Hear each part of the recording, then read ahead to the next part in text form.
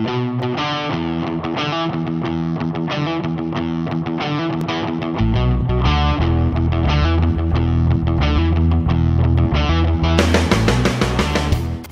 I'm Dave Criswell here at the Montague Bikes State-of-the-Art Development Center in Cambridge, Massachusetts. Today, I'm going to show you how to install the Octagon system on a bike. Before installing Octagon, you should also read the dealer installation instructions that come with the product, as well as visit the octagoncycles.com website for any updates. Octagon can be attached to any 1 1/8" steel steer tube and is compatible with 1 1/8" stems. It should not be installed on carbon steer tubes and may not fit in some aluminum steer tubes due to a variation in their wall thickness. First, remove the stem. Then, remove the star nut from the steer tube by hammering it out with a wooden peg. Then, measure the amount of steer tube extending above the headset top spacer. Octagon works with exactly 18 millimeters of steer tube showing. So, you will need to add spacers up to a maximum of 20 millimeters so that 18 millimeters of steer tube is showing at the top.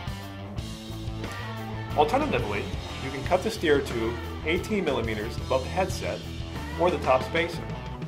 If you do, you should remove the top edge of the steerer and make sure no metal shavings remain inside the steer tube. Again, double check that you have exactly 18 millimeters of steer tube showing. Next, remove the Octagon collar from the octagonal extender by pushing in the brass button with a screwdriver. Slide the Octagon collar over the steer tube with the quick release lever on the right hand side of the bike.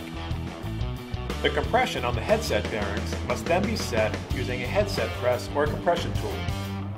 If you are using a standard park type headset press, you may find the bottom piece does not fit into some force.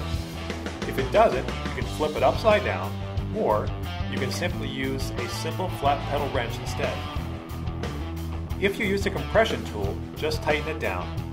You can also use a standard furniture clamp like this, which is available at home centers and hardware stores.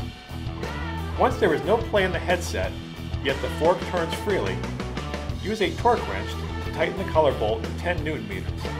Double check the 10 Newton meters torque, as this is an important bolt for rider safety. After the collar is secured, insert the octagonal extender, making sure the scale is on the right hand side of the bike. The pin will engage, and you should hear it click into place. Then, attach the stem and handlebars as you normally would by clamping to the top of the extender, following the manufacturer's recommendations for torque for the stem bolts. With the quick release lever open, push the adjustment button and raise the stem to its maximum height. Check that the brass button prevents the octagonal adjuster from coming out. Lock the quick release and turn the handlebars to the side to make sure the cables are long enough, and if needed, adjust the cable length. You should also make a final safety check by holding the front wheel from turning between your legs and trying to turn or move the handlebars. There should be no relative movement between the front wheel and the handlebars.